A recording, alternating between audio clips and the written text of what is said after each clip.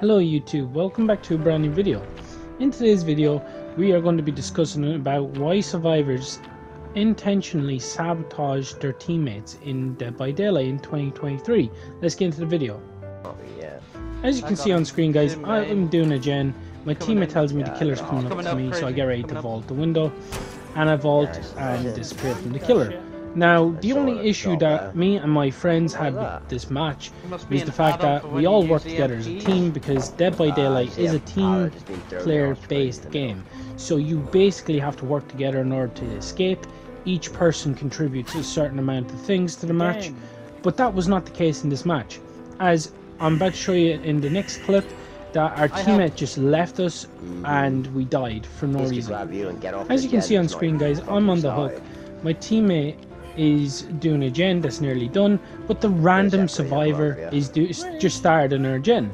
Now, as you can see, they're both quite a distance away from me. My other friend Cryptic is taking chase. Fear the Shambot is just about to pop in her gen, but the Yui is still doing a gen, even though she knows her teammate's on hook, and now she's seen that another teammate has been taken down by the killer.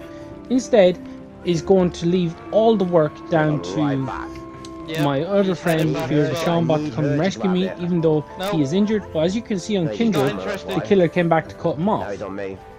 In the next clip guys, you're going to hear my friend Cryptic expose what this survivor is doing in the exit gate. So they've basically sabotaged their teammates in the end game. So make sure you pay attention to the next audio that is about to be shared, and I will be back to you in 2 seconds. Go for the save on you.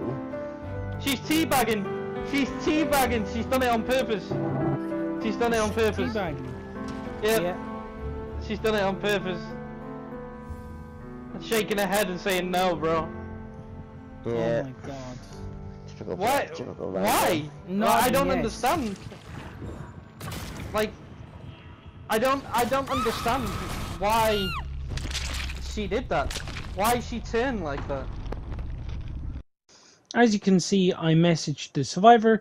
I said, why did you leave and sabotage us like that? The survivor says, I ran him for 3 gens, lol. And I replied saying, so you think you are entitled to let your teammates die? And the response was, nope, just thought the 3-man Swift would be better, sweetie. So you let us die over that. If this is how survivors are going to be playing from now on and treating people like that, how are you expected to have fun in a video game? That's the end of the video guys. Leave a comment in the comment section, let me know what you think of this. Peace out.